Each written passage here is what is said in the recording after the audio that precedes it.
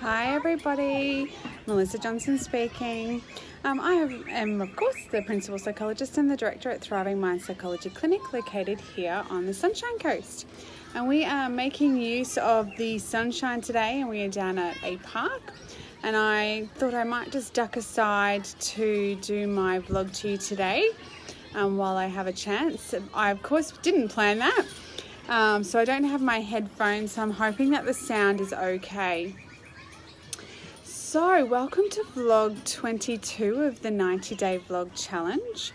And just so that everybody remembers, I have taken on a 90-day vlog challenge in order to really promote or to try and reduce the stigma around mental health, and also to demystify the field of psychology. So just getting out there, talking about different topics in psychology, and hopefully giving a bit of information in the meantime.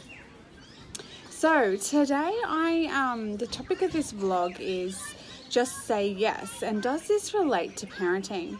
So you might remember that last Sunday I did a vlog around just saying yes, and that was around sort of saying yes to our own obstacles, our own things that we maybe haven't tried before, doing something new, or things that we've been putting off, or even things like going to have a coffee with a friend.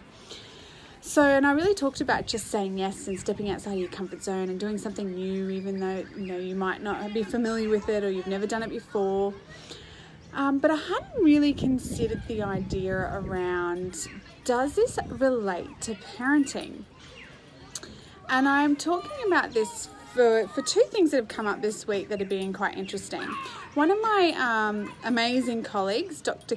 Tess Crawley, all the way from Tasmania, is also vlogging. She's doing a 90-day vlog challenge, and she's about 2/3 the way through hers.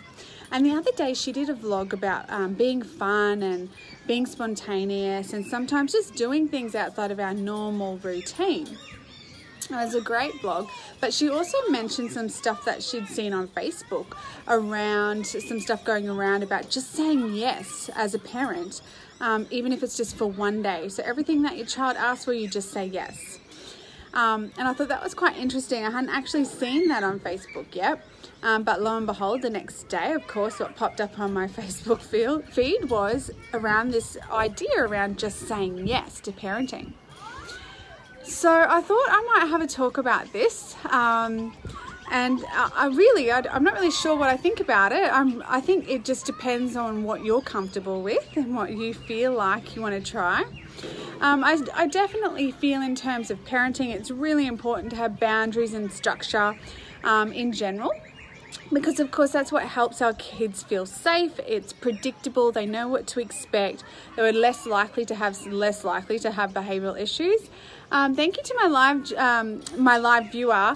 If you don't mind, could you just tell me whether or not put in the comment section whether you can hear me okay? I don't have my earphones in, and I'm just a little bit concerned that the sound's not that great. So whether this relates to just say yes. So yes, I do think that kids need boundaries. I do think that they need structure. I think it's really important. It helps reduce the likelihood of behavioural issues. It helps them feel safe, secure. They know what to expect. So when I was reading this idea around just say yes, even if it's for one day, I've got to be honest, it made me feel a little bit anxious and uncomfortable in my own parenting, not in general. And that's just because that's just the way I am. I like to be structured, I like to be planned, I like to be ordered. So to be honest, it's not something that I think I could do in terms of just saying yes every single day, or all day just for one day even. Because for me it would feel like chaos. My kids would probably have icy poles at 7:30 in the morning for breakfast, and that would be the start of the day, and it'd probably be downhill from there.